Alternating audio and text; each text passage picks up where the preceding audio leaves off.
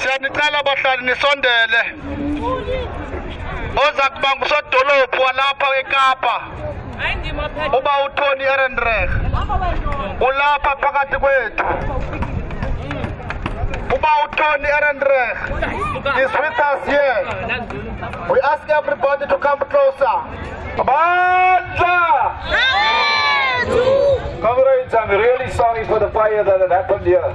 And I come to bring you the support of the ANC and to make sure that you know we will work with you in all of these problems. But when we look at these things, we must also understand that the city of Cape Town is not concerned about our people. Because long ago we could have had water that's a lot closer. For when we have a problem, we can get the water to the problem. But there's no water point in so many of our areas.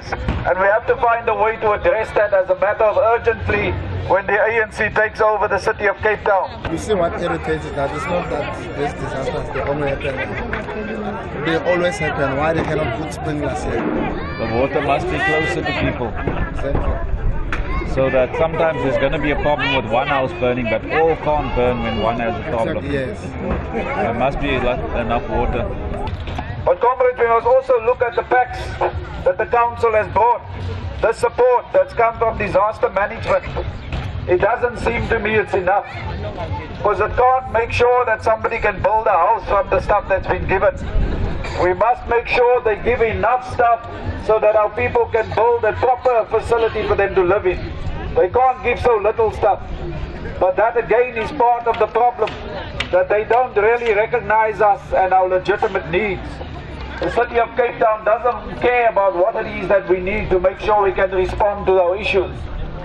But the first thing we must do as an ANC government is we must make sure we build more houses, and we build more houses a lot quicker.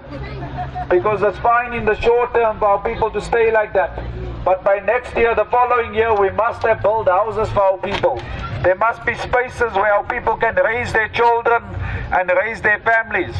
We've done a good job as the ANC with many, many houses so far, because the ANC is more concerned about poor people than the DA who's concerned about the rich people.